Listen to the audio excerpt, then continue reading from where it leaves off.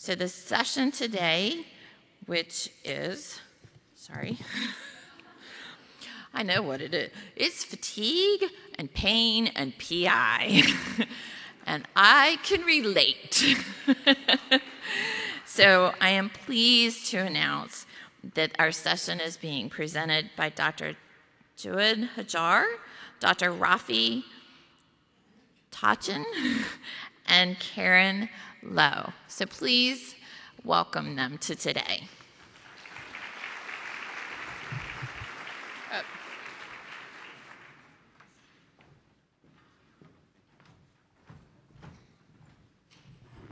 Thank you, everyone, for the invitation and for us to give you a semi-radical new presentation on pain and fatigue and primary immune deficiency.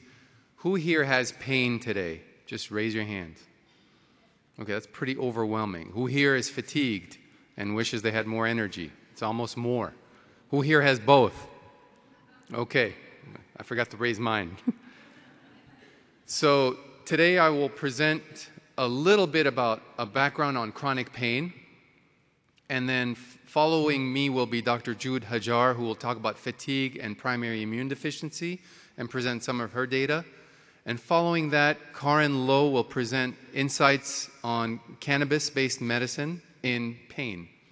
All right, and at the end, if there's time, which it doesn't seem like there will be, I wanted to do a quick session on a hypnotherapy for a patient that might be in pain, but we could discuss that. These are my disclosures. So what is pain? It's actually a dynamic process. It's not like right now your pain is the same as it was 2 minutes ago before I came up here. You probably have less pain or more. So it's a bunch of transmissions. It's almost like an elevator shaft going from pain to brain and pain to brain and brain to pain. Sometimes we seem to spam out for pain. We're sitting there, like right now I'll say, pardon the expression, your buttocks, when you think about them, might have a 1 or 2 out of 10 pain, but it's just not reaching consciousness, and that's a factor as well. So our goal is really to minimize pain and minimize fatigue. This is a simplistic demonstration of how these transmission occurs, and when you have dysregulation, or when you cannot interrupt those pathways, if you're in pain, you essentially get into this chronic pain mode. How do we measure it? We can use visual analog scores, 0 to 10 facial scores. We look at vital signs to get objective data. We get proxy report, so your loved one, I know some of you here have your caretakers, your family members might say he or she's in pain when you're not being too responsive. Behavioral changes. Sometimes your significant other might say, I know he or she's going to be in pain because I feel the changes in behavior.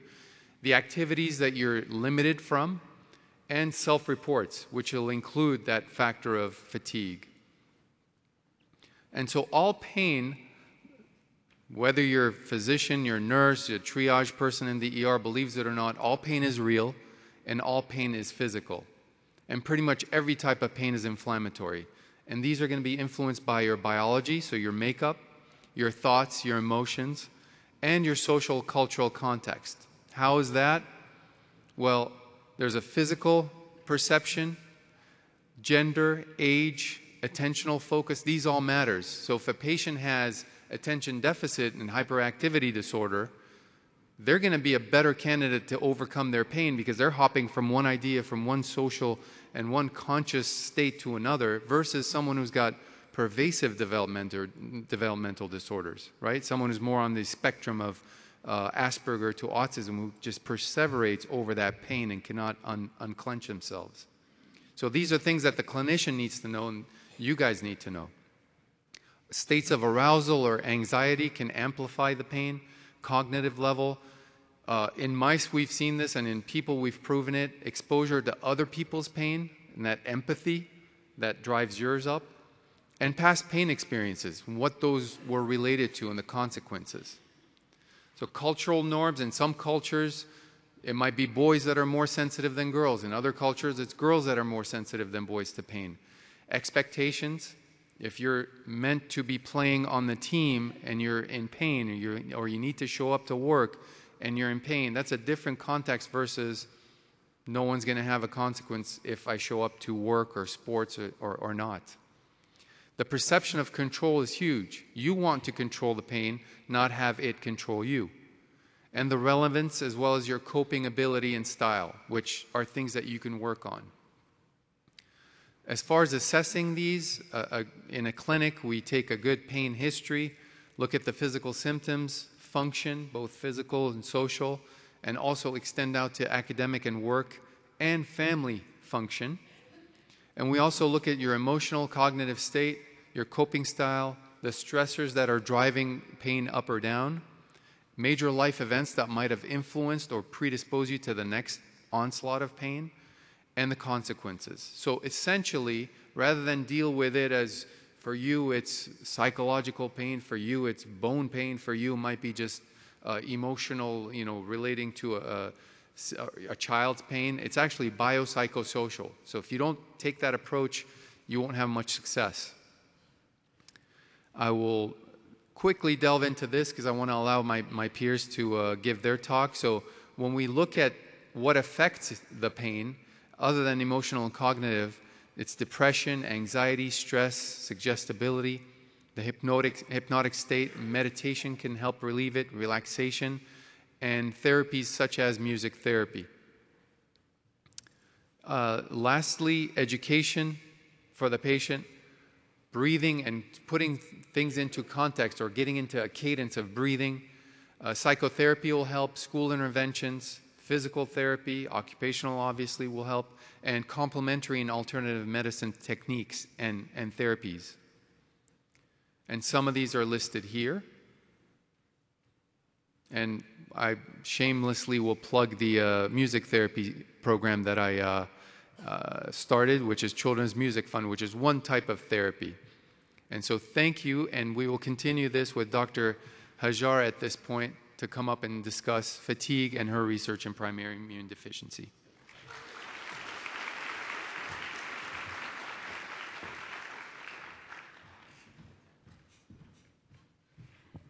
Good morning, everybody. I'd like to take a moment and thank the IDF organizers for having me this morning. It's quite a pleasure. This is actually my first meeting here, and it's really been wonderful so far. So I'm really excited that I was invited to talk to you about fatigue and primary immunodeficiency. This is a project that I've been working on for a few years now, and I'm glad that I'm going to have the opportunity to share some of our findings with you today. I do not have any conflict of interest, but I do want to acknowledge that the IDF actually supported and funded part of the research that I'm going to share with you. And a lot of data that I'm going to be showing today are actually your data. So thank you so much for contributing to this. So I started my career at Baylor a few years ago as a clinical immunologist, and I was starting to amass this cohort of patients who are mainly adolescents and young adults and adult patients with PID. And I was young, and I just finished fellowship, and I wanted to make sure those patients have the right dose of their immunoglobulins and they are on the right antibiotics, and asking them all those questions. But there was a question that kept coming up no matter how much I tried to fight it out. The patients always tell me that they are feeling tired. And it's not that they are tired like, oh, I had a bad night of sleep or I need a nap. It was tired that a mom will tell me I am not able to get out of bed, get my kids ready for school, or a man is telling me I need to be on disability because I really cannot go to work. And I was like, this is really serious. So I remember going to my mentor, Jordan Orange, at the time, and I was like, I want to do a research study when I understand the mechanisms of fatigue and how to treat it in PID. And he goes like, do you think that fatigue is a problem? And I said, yeah, all my patients say that. And he was like, prove it. And I was like, what do you mean? He said, in order for anybody to pay attention to anything that you're going to say and request research funding, you have to show that there is actually a problem. And in the literature, there was barely nothing about fatigue in PID. There is a lot of data on cancer-related fatigue, but almost nothing about PID. There was one survey that was done. It was the very first survey done by the IDF that asked the patients something about the wear-off effect of immunoglobulins, and some patients said that they felt it as fatigue, and that was almost it. So we were like, we have to show a signal. Nobody is even believing that fatigue is a problem in immune deficiency. So what we did is actually we turned our attention to the US Immunodeficiency Network. You are probably familiar with this database. It's a database that is fed by doctors and healthcare providers who take care of PID patients, and they enter their information in that database. On the intake form, there is one question that asks the doctors whether they think their patients are fatigued or not. So we queried USIDNet, they allowed us to obtain the data, and we looked at it, and this is what we found.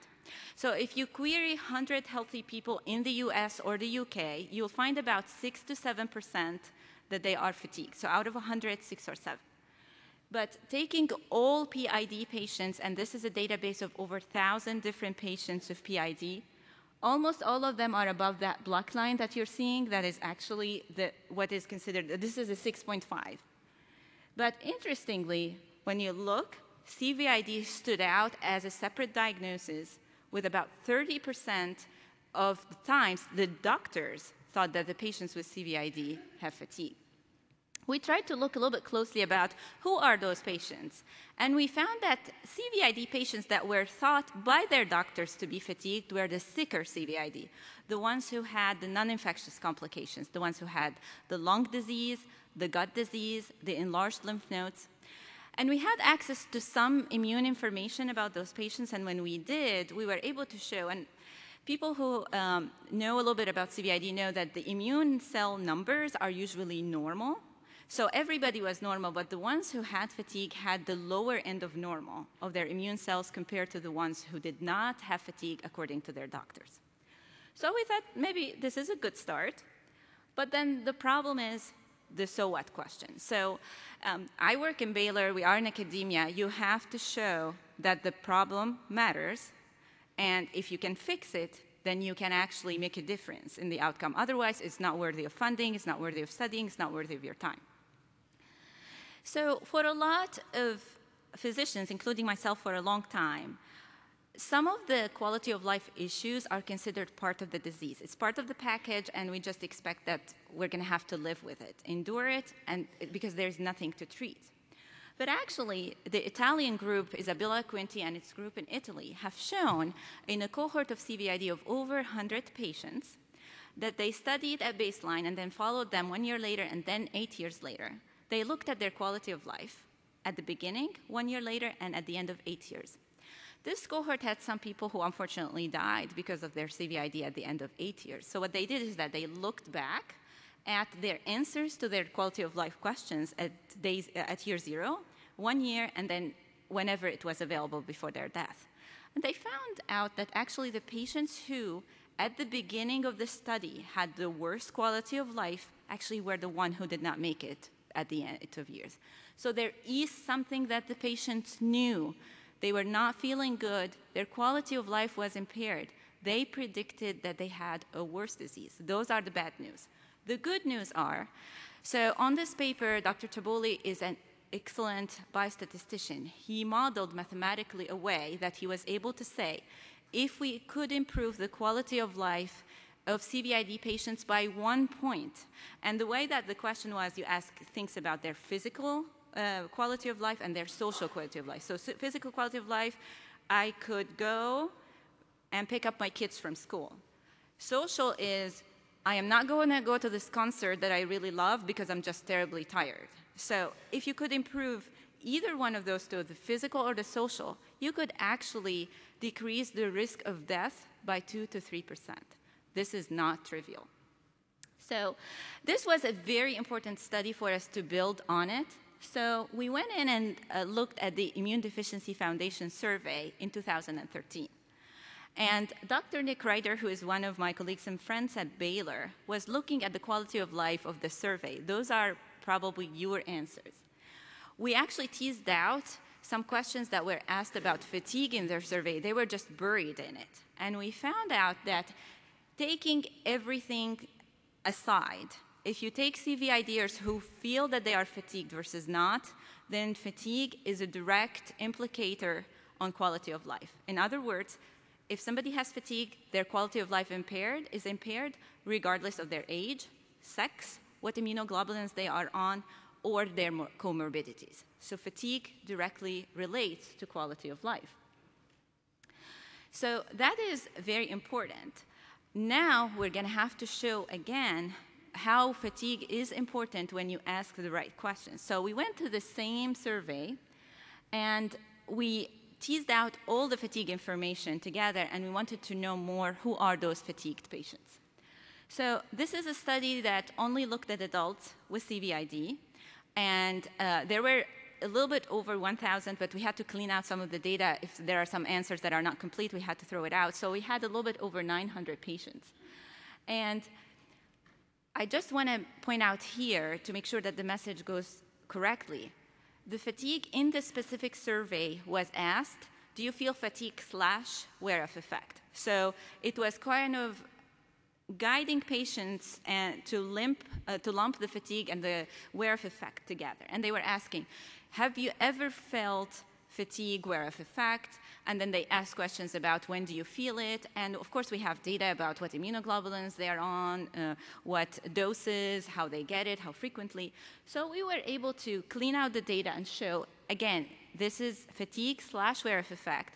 In this specific survey, the patients who were on IVIG had more fatigue compared to the ones who are on sub-Q. And when you want to time the fatigue according to their infusion cycle, the majority had this kind of chronological distribution. So the majority of the patient, and I don't think this is a pointer, but the very first column from your right are the patients who infuse every 4 weeks or more, which is the majority. They start feeling the fatigue towards week 3 to 4. So that means, but if you are infusing every 3 weeks, then you start feeling the fatigue at week 2. So it is the wear-off effect. And in this survey, almost about 75% of the patients felt fatigue. So this is way different from the first survey, but there are data to show that we as doctors do not do a good job in recognizing patient-reported symptoms. So there have been studies in cancer that say that the patient's symptoms, especially in fatigue, are actually more accurate than what the doctors think, because doctors do not always kind of appreciate the fatigue symptoms. So it was not surprising for us that in this data, we actually found the prevalence of fatigue to be more than 3 out of 4 patients with CVID.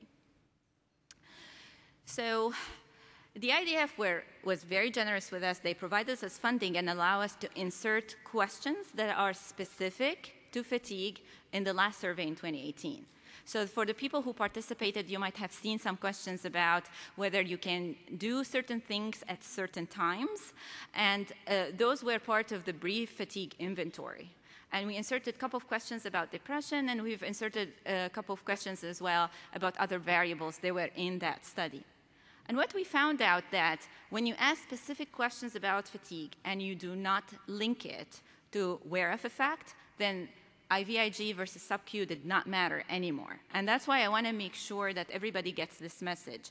The fatigue that happens as a wear-off effect is more common in IVIG, but the fatigue in general is not related to IVIG versus sub-Q IG. And there are some patients that actually feel tired at the beginning of the infusion, then feel excellent, and there are some people who feel excellent at the beginning and they worsen at the end. So we couldn't say that it's across the board IVIG, you could blame it for fatigue, but it's depend on the context, so every patient is going to be a little bit different. But again and again, we were able to show that the fatigued CVID patients were the sicker. They were the ones who had the non-infectious complications, the inflammation. And we were able to show as well that they are experiencing disability because of that. And this was very important to kind of show that those patients report more disability. They were working less. They had lower income in their household compared to the ones who did not have fatigue. And I could not put all those figures together, but this figure is probably the most telling. And this was presented in the Clinical Immunology Society just in the past few months, because we really wanted providers to appreciate that this is a problem that is affecting the patients on multiple levels. So what did we find so far? Fatigue is a true problem in CVID. It does affect quality of life. I didn't show you the slide, but our reviewers in the first paper wanted to show that it does not only affect adults, but it does affect pediatrics. So we did analyze the data, and it actually, as young as 6 years old and above, you can show that even children experience fatigue because of CVID. Fatigue, if it is aware of effect, is more common in IVIG patients, but if you take the aware of effect out of the equation, then you cannot blame the IVIG on it anymore. Fatigue is higher in the patients who have non-infectious complications, and it does affect quality of life. So this is our hypothesis. Fatigue is like the tip of the iceberg, and it could be that it's just a clinical sign of something really bad going on. Just like those canaries in a coal mine, when the miners used to bring them into the coal mine, and if they stop singing, that they know that there is a gas leak. It could be that the fatigue is that indication that there is something going wrong in the body of the CVID. And it could be it's because there are some non-infectious complications that are developing, and could be the early signs. So we have to pay attention to it, because it's going to lead us to understand that those patients might be sicker, and we have to do something to identify those non-infectious complications. So our current work actually aims to understand the mechanisms of fatigue in CVID, and we are focusing on the concept of the gut-brain axis. So there are a lot of data on other mental illnesses and chronic fatigue syndrome that says the composition of the microbes in the gut causes and sends signals to the brain. And just like Raffi has mentioned earlier, it's a whole body unit thing. So there are a lot of data that maybe support that the inflammation is starting from the gut, and maybe it's that link between the gut and the brain. So we think that the composition of the microbes in the gut of CVID patient is not like the normal people. And it's actually, there are some bad microbes that are driving the inflammation that goes to the blood, crosses to the brain, and causes people to feel fatigue.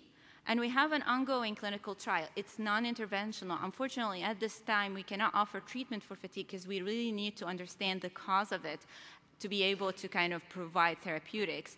So this is a non-interventional study, but we are actually recruiting patients primarily, if possible, with CVID who are on IVIG specifically. They have to be adults, and they have to be off antibiotics for at least 30 days. And we are collecting blood and stool samples from them, and we're doing the analysis to see if we can show that fatigue is actually correlating to the inflammation. So those are the informations about the study. I have a research assistant who is happy to talk to people who are interested in the study. And I hope in the future I can report to you the results of the study and other studies, hopefully as intervention to treat fatigue in CVID. And with that, I would like to thank my current mentor, Dr. Georgia Orange, my previous mentor, all my collaborators, including the ones at MD Anderson, our funding, as well as the Immune Deficiency Foundation, who really supported a good part of this project, and the patients and their families. Without them, we really could not have done any of this work. And for you all for answering the IDF surveys, those are critical for us to provide data that are easily accessible and allow us to build on information. So thank you all.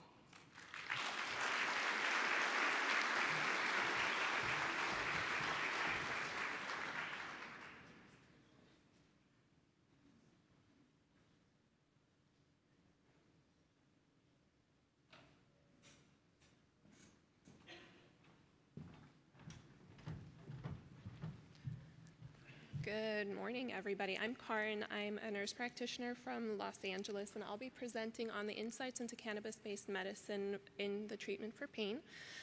So we'll just go to the next slide, please. Oh, sorry. Okay, disclaimers and disclosures. I don't really have any conflicts of interest, but what I do want to point out today is in the discussions and questions, I cannot make any treatment recommendations or dosing recommendations for any patients here, but I can help answer some of the questions about biology. Objectives for today will be describing the incidence of pain in patients with PI, describing types of pain, which Dr. Tachdjian already covered, describing something called the endocannabinoid system and the components of that. We'll also be identifying cannabis-based medicine for pain and the research already known, common delivery systems that are out there, as well as side effects, and then we'll review some of the current ongoing research. So first and foremost, pain and PI, what do we know? Well, we know that pain does affect quality of life, usually negatively. Anybody here who's had pain ever before will attest to that. Very little is known about pain in PI, unfortunately, because if you've attended this conference today, you do know that there are 350 plus disorders that fall into the PI umbrella. So, to answer some of the questions, the IDF conducted a survey in 2017, and one of the questions that was asked is the patient currently taking a prescribed pain medication like oxycodone, codeine, and various other ones? So these were some of the results. As you can see, we had a huge spread of patients completing this survey. Pretty much every disorder in the PI community is captured here. But when we go back and look here, for adult patients over the age of 18, you can see that patients between 35 and 64 were the biggest users of prescribed pain medications. That's actually surprising, because we don't fully understand why people are having pain. So this led us to ask some additional questions, but first we have to evaluate the types of pain.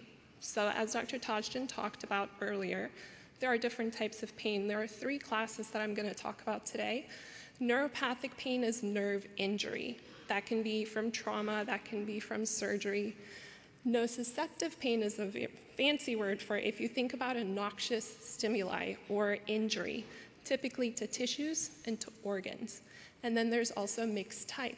Mixed type consists of nociceptive and neuropathic. Each of these categories has different medicine that actually treats it. For neuropathic, you have neuropathic pain medications. For nociceptive, you can be treated with acetaminophen, with opioids. For mixed types, it's usually mixed types. Cannabis-based medicine is one of those emerging therapies that currently is being mentioned as a potential treatment for these types of pain. So with that said, great, well, what is cannabis-based medicine? How does it work? So to answer that question, we have to look at what the endocannabinoid system is. So it's a system of receptors, molecules, and enzymes that was actually discovered in the 1990s, and it's aptly named after the plant that led to the discovery, cannabis. The receptors, or the system, the ECS, actually functions to maintain balance in the body. And it regulates processes such as metabolism, immune function, inflammation, and pain perception. So the receptors, there are only 2 that I'm going to talk about today. There are many more, but these are the 2 most researched receptors. So I want to take a look first at these green circles. These are CB1 receptors, first discovered. They're mostly found in the brain and in the nervous system, so that means top of my head to the bottom of my feet, anywhere where I feel, that's where these guys are.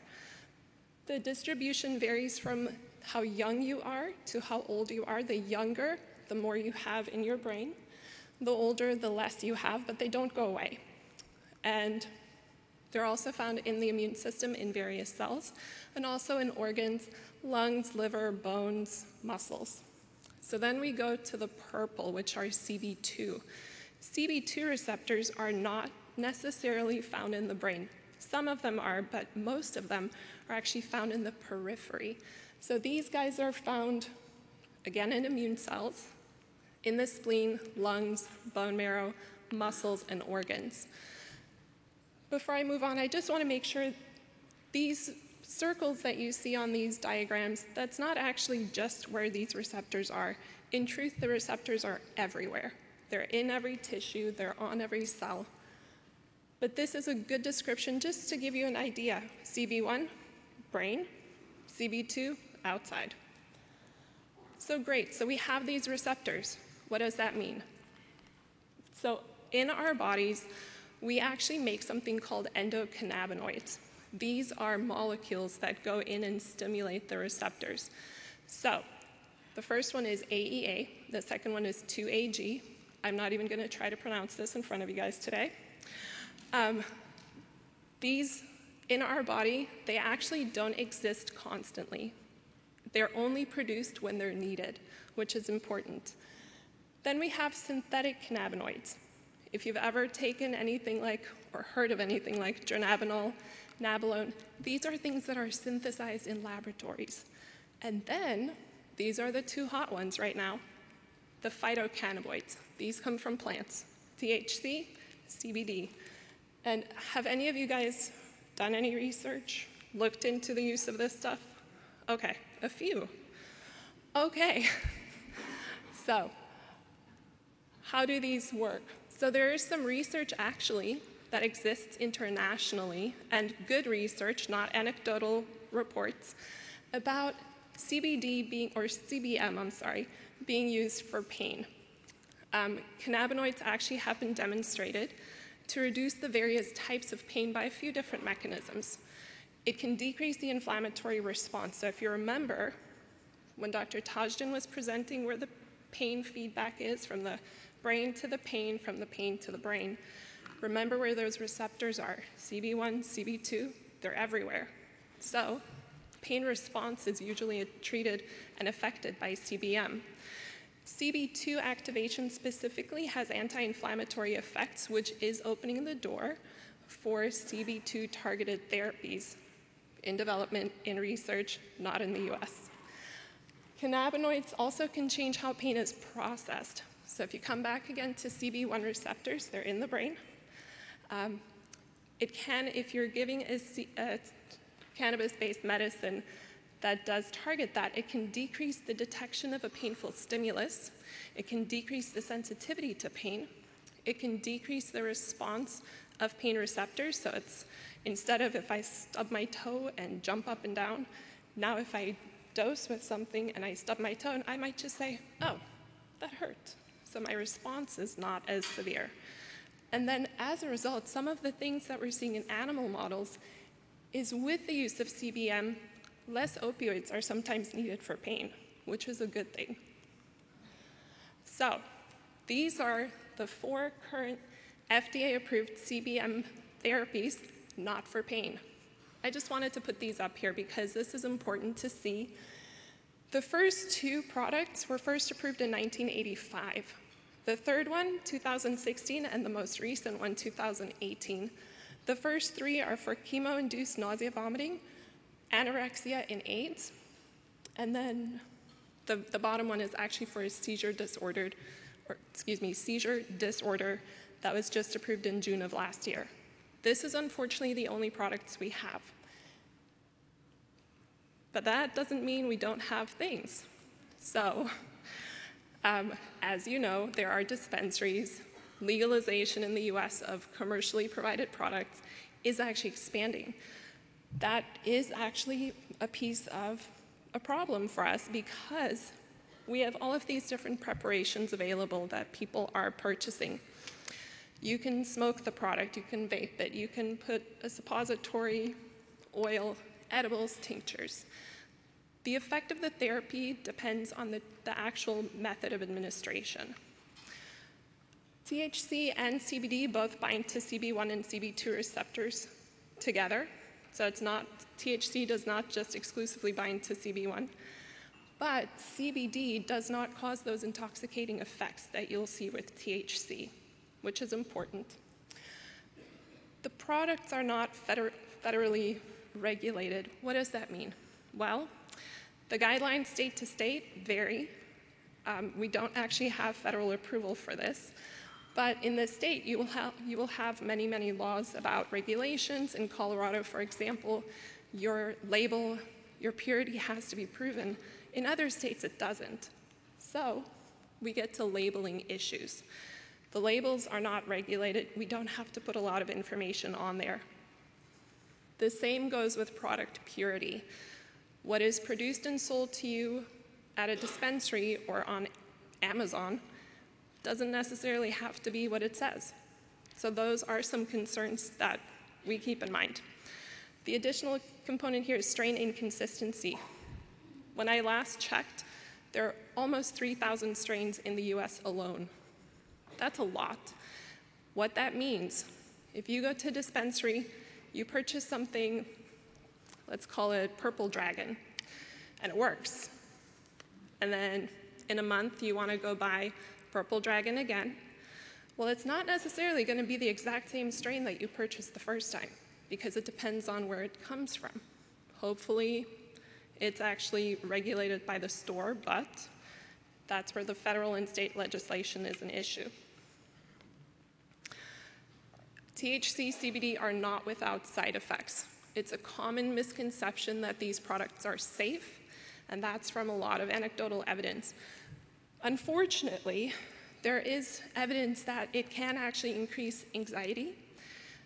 THC, especially with some of the newer strains that we're seeing, hyperemesis syndrome, where patients are being admitted to the hospital, need a lot of treatment. Psychosis is another one, and use disorder and abuse, especially with THC. CBD can also cause anxiety, changes in mood, changes in appetite, diarrhea, nausea, vomiting. The important thing to also remember, yes, it does matter how much you're taking, how consistently people are taking it, because these side effects sometimes are dose dependent. Now, this is the biggest concern, particularly for me with PI patients. Drug-drug interactions and concerns are huge. Cannabis products are heavily metabolized through the liver. If you're a PI patient who's on medications, let's say antibiotics, because you are at risk for infection, that can be a potential issue because both CBD and THC can change the metabolism of those drugs. It can either decrease the level or increase the level. In some cases, it can be toxic, it can be fatal. One example, THC, warfarin. If anybody's ever been on a blood thinner and they start taking THC, it can actually cause some problems with that level. It also becomes a problem if you're inconsistently using any of these products and consistently using your regular medications, because now everything is fluctuating. So these are things that we have to look for. So CBD theoretically is known to, or is suspected to do this. It's not been proven. And the thing is, there are so many medications that we can't really address every single thing yet. Current research in the US, well, we don't really have a lot, but as awareness to the therapeutic potential of cannabis-based medicine is expanding, research initiatives are accelerating, and questions by clinicians are being asked. We're hoping that research may actually reveal new applications and provide clarity around dosing as well, because that is something, if you've ever Googled or visited a dispensary, dosing is kind of, nobody really has a guideline for you. And then as of June 5th, I actually went and I looked, well, how many active studies do we currently have in the US using cannabis-based medicine for anything? So for THC, 15 studies currently are using, or is for evaluating THC for certain conditions. Only 5 of them are focusing on pain. CBD, 14 clinical trials exist, only 1 focused on pain. And I created this little table. I can put this up at the end for anybody who's interested. These are the THC studies in the US right now. You'll see only 5 interventional, 2 are observational. They are currently recruiting. There are some strict inclusion-exclusion criteria, which if people are interested, I would refer them to these centers. The second one is CBD. So only 1 active study. However, there is 1 study that is currently preparing to actually open. And I see people are taking photos. Okay. Finally, so what does all of this mean? Oh, and I meant photos. That's okay. I just want to make sure I don't advance too fast. So what does this mean for us? And what does this mean for you? We know that patients with PI are having pain, but we don't fully understand what types of pain and how many people are actually having pain. So that's something that we need help from the PI patients to help us answer those questions and understand your pain. Second, we have to really do a better job of doing more research into the application of CBM in pain. And then finally, organizations like IDF, NIH, private institutions, academic institutions, we need to collaborate with the patients, the clinicians, and the organizations to really do research about how can we potentially apply CBM in PI and also help improve your quality of life, because at the end of the day, that is what we're trying to do. Okay, any questions? Oh, and references if anybody is interested.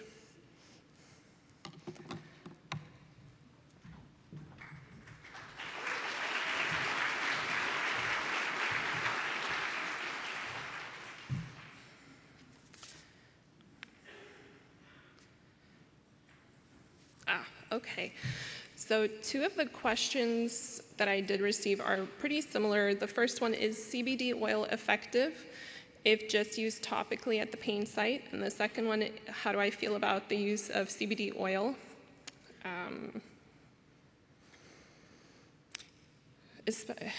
Let me address the first one. Okay, so CBD oil topically. I can tell you from the pharmacokinetic studies that we've reviewed and that have been done actually internationally, there's been large studies done with this to assess if I put it on where it hurts versus if I take it by mouth or if I inhale it, how does it work? The topical applications for ointments, patches, isn't really been proven that it actually will help patients. Oral products, keep in mind with that metabolism by the liver, oral products actually stay in the system a lot longer, but if I were to take a product, and let's say Dr. Tachdjian takes a product, how it affects me is going to be different from him. And we don't fully understand that yet, so oral might not even work. Inhaled products, because cannabis, CBD can actually be smoked as well. That one is typically the absorption and presence in the blood to actually have these anti-inflammatory effects or anti-pain effects. It is actually present a lot faster, within an hour or less, but it doesn't last long. So for some people, topical maybe works, but from the research that I've seen, it does not really have a great deal of effect. Okay, so the second question was, how do I feel about CBD oil for pain relief with it, except when extremely fatigued? So CBD and THC, like I said, both of them bind the CB1, CB2 receptor, not completely, just partially. Both of these products actually work for pain. The big difference is CBD does not have that intoxicating effect that THC does. The other piece too is if you take CBD or if you take THC, you get the intoxicating effect. CBD actually decreases the intoxicating effect if you take it with, or if, not you, but if people were to take it with THC. CBD doesn't, as far as I know, doesn't induce that fatigue that people will see with THC. And so is there a difference in the ability to decrease inflammation between THC and CBD? Not really. THC, like I said, both of them bind to both receptors. THC has a higher affinity, so it likes CB1 receptors more, but it does bind to both receptors. So if patients or study subjects are interested, that's usually something, if they don't want to do the intoxicating product, there is CBD that can be used because it doesn't have the intoxicating effect, but it does still actually treat the inflammation and help with that inflammatory response and the pain feedback. Any other questions? Okay.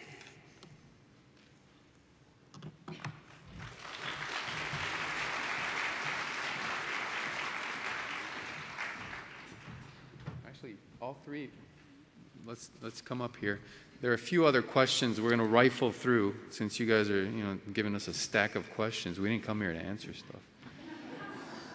This one's interesting. How can I blame my pain on PI when I'm 70 years old and would normally expect more pain at this age? Valid statement, but here's the invalidity that we present up here. We're not doing a great job. Once we do that, if you feel like that pain is relieved, then you can blame it on your age. Make sense? So that remains to be discovered. What is the basis of pain occurrence in PI?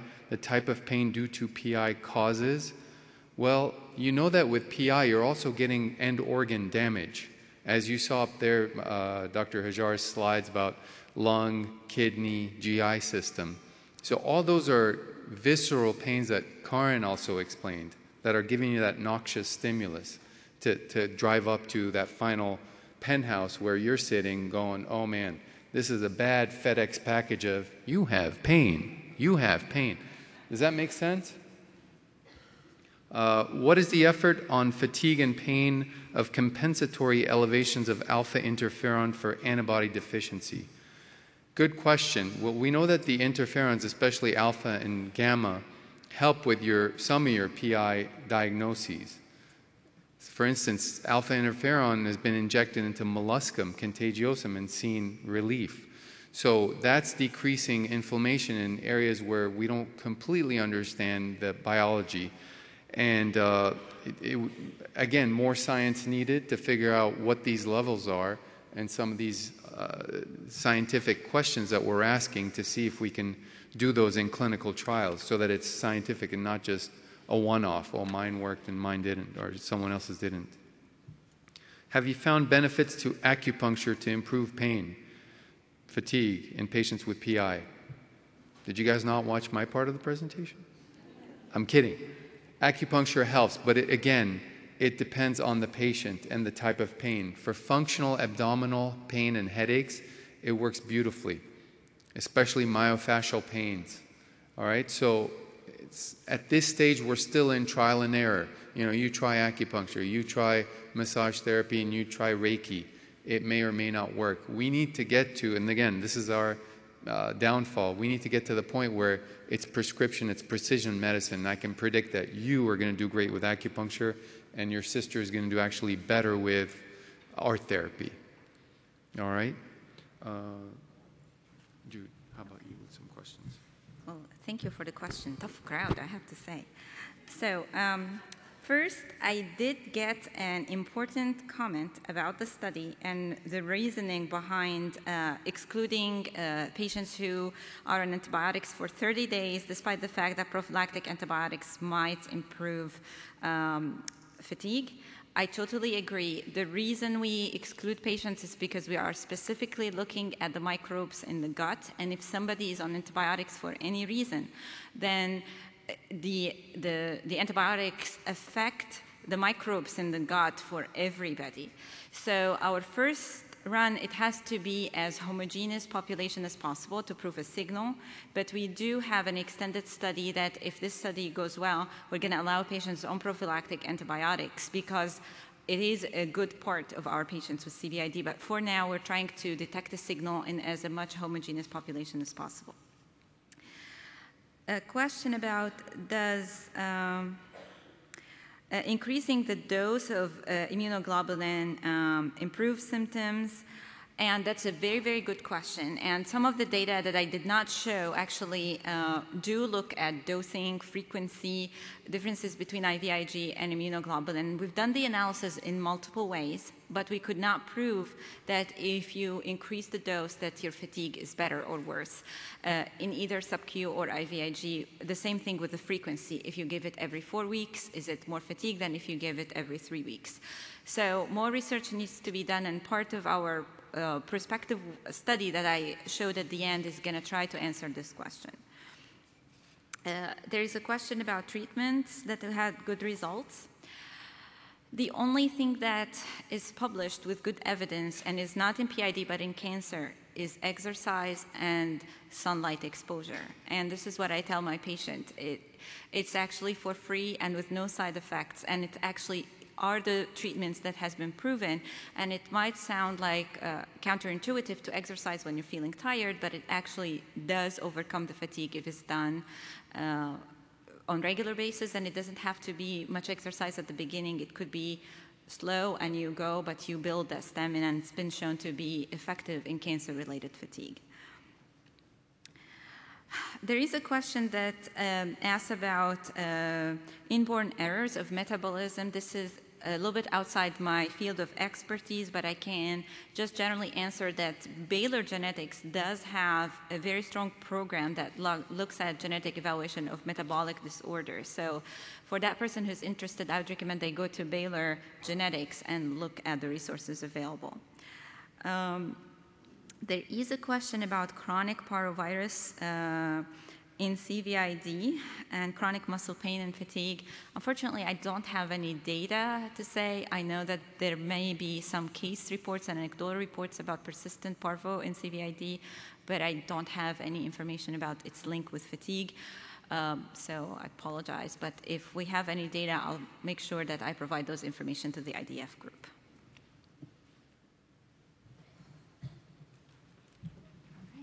I think we're out of time for a hypnotherapy session, but if someone's interested, I'm happy to, I don't want to take you away from lunch, to just come up here and do one with a small little circle of people. Fair? So thank you all. Thank you for coming, and I'd like to thank all our presenters.